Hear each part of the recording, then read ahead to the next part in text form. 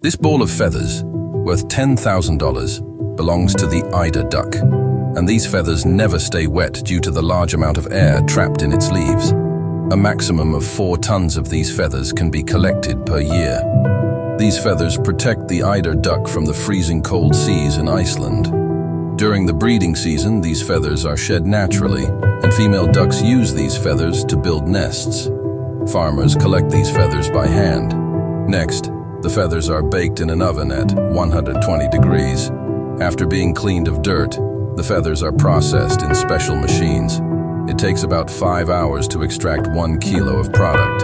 Due to its excellent insulation properties and lightness, it is used in the production of luxury pillows and quilts.